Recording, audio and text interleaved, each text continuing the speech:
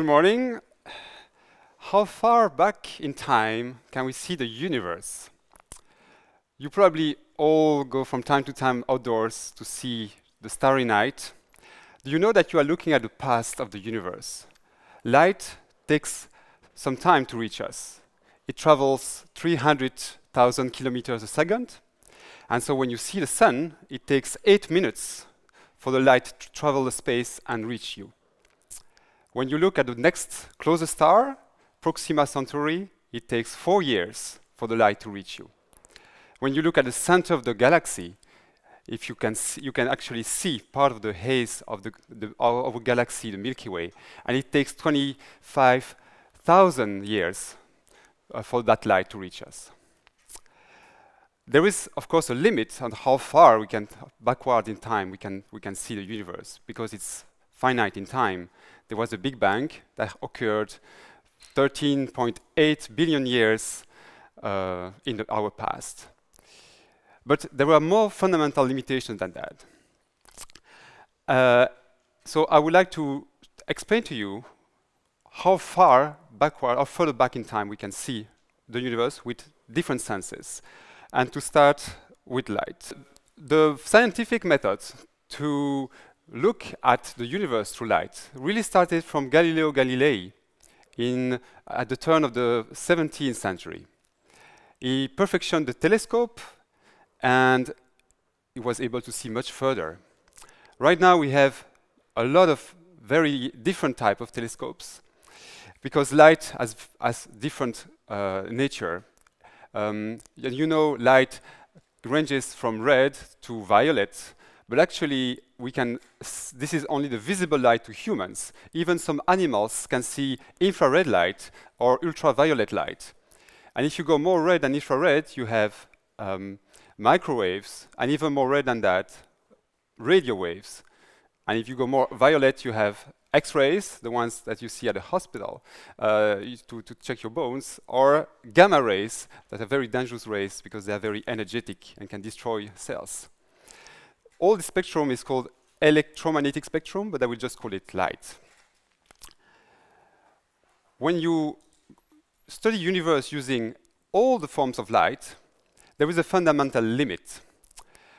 In 1964, Penzias, a physicist, and Wilson, a radio astronomer, installed an antenna for measuring microwaves coming from the cosmos. And there was a noise that they could not remove. That noise did not come from the instrument, it did not come from the Earth, nor from the Sun, nor from the galaxy, it came from the entire universe. And at the same time, theorists explained to them what it could be. In the early stages of the universe was opaque to light. So light was traveling and was hitting matter, and it could not travel straight. But when the universe slowly cooled down, expanded, at some point atoms were created, and light decoupled from matter, and light started to travel straight. And that light traveled the universe and is still reaching us today.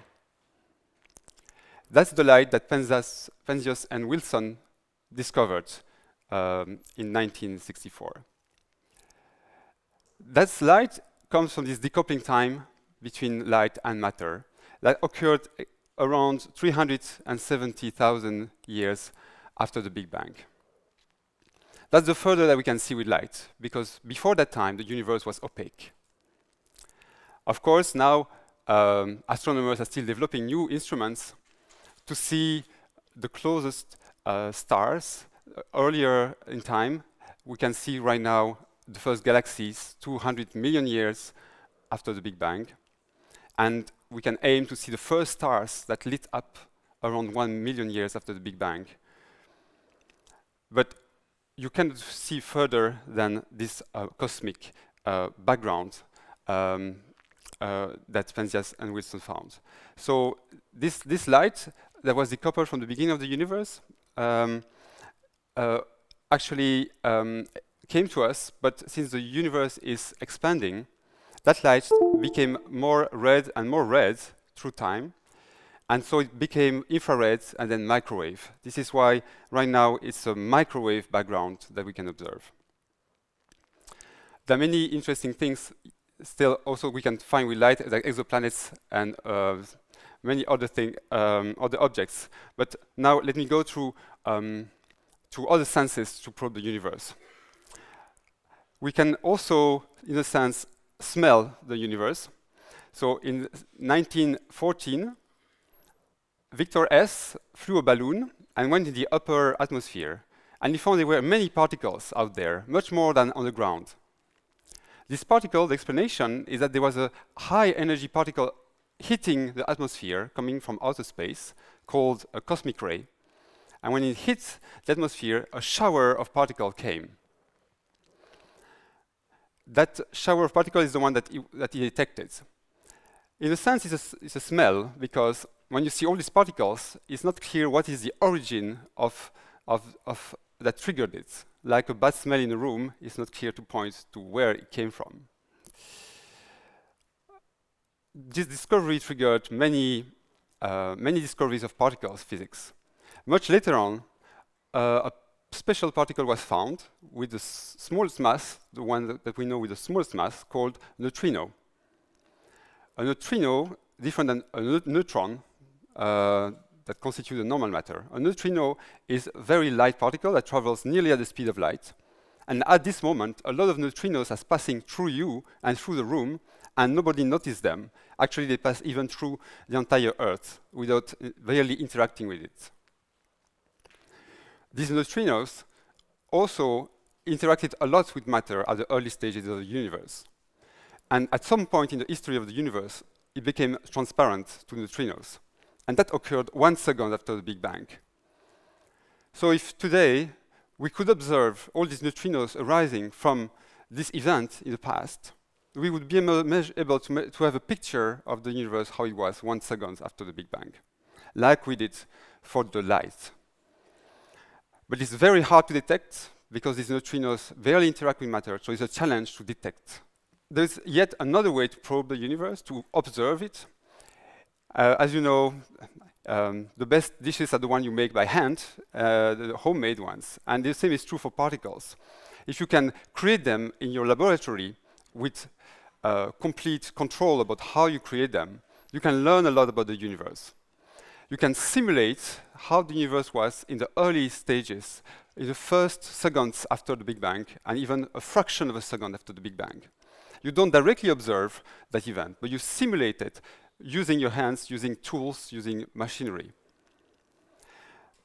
This is the history of collider physics that started 50 years ago.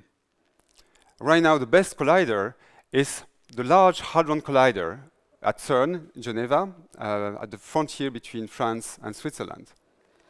It allows us to recreate the conditions of how the universe was a fraction of a second after the Big Bang, more precisely 1 part over 100 billionth of a second.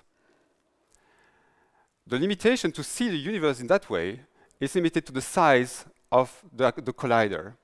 Right now, the size of the collider is 27 kilometers long. It's a huge concentric ring on the ground. If we want to see the universe closer, to touch the universe closer to the Big Bang, we will need to build a larger collider. The best sense to observe the universe, to me, maybe because I love music, is hearing. And when I'm talking about sound, I'm talking here about a very different kind of sound than the one that you are listening to right now. The sound that I'm emitting comes from my vocal cords. It changes the pressure of the air, and that change of pressure of the air is sent to you at 300 meters per second, and it reaches the drum of your ears. And it rests on the fact that there is air around us, and we can modify its pressure. Now, in the outer universe, there's no air, so there's no sound like this. But there is a different type of sound, a different type of wave. Einstein predicted in 1915 that there would be gravitational waves. Gravitational waves are wiggles in the structure of space and time itself, which is a bit hard to imagine.